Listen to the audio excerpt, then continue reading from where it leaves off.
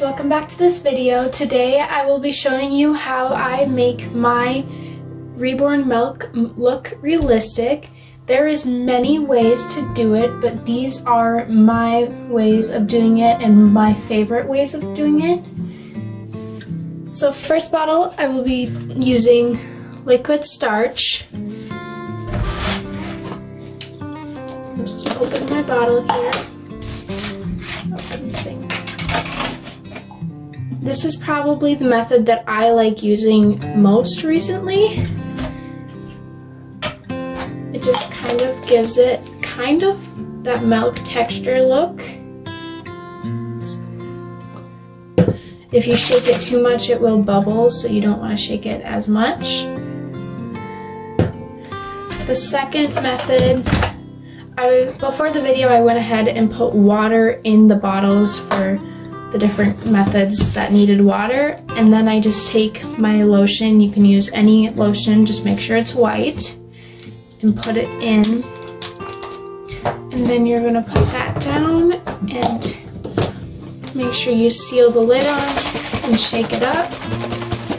This one is a little foamy, but if it looks kind of like clear with a little bit of white, you might want to add more lotion to your preference. So that is bottle number 2. And for bottle number 3, again, you want to add water to the bottle. I did that before the video. And then I'm going to take my cornstarch and I'm going to take spoons full of that. Again, it's a preference. I usually do about 3 scoops. Put the lid on and shake it up, just like that. So that is my 3 methods of making formula. Real baby formula can be really expensive, so I like to do the alternative ways of making realistic milk that is less expensive and items laying around your house. If not, you can go to most likely any supermarket near you and purchase these items. In the past, I have used flour, but I have learned that flour, if you leave it in over time, it will stink really bad. And so I like these ways.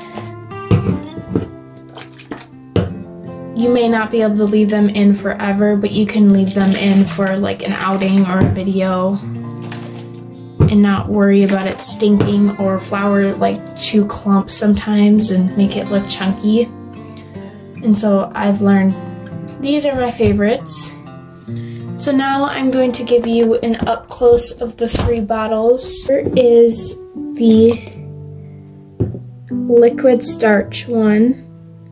It kind of has a little clear to it. This is the second one.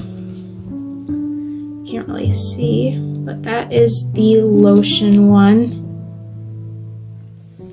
And then the third one is the cornstarch and water. I think I like this one best. It just kind of looks like milk, but lately it's all up to your preference and what you like. Also, if I were to have a toddler, so if I were to have a sippy cup, I would often do milk, or I have seen people do water with like yellow food dye to make it look like apple juice. You could do purple food dye to make it look like grape juice. Just whatever you would like to do, but keep in mind that the food dye can stain any clothing that it leaks onto. These do not stain. I also have my bottles sealed with silicone at the tips so they do not leak, and if there's any like air holes in the side of the bottles, I have them sealed with silicone too. I preferably like to seal all of my bottles just because none of my babies are drinking wet. And so it prevents them from, the bottles from leaking on the babies and possibly causing damage to the dolls. I hope you enjoyed this video. Thanks for watching. Stay tuned for my next video. Bye!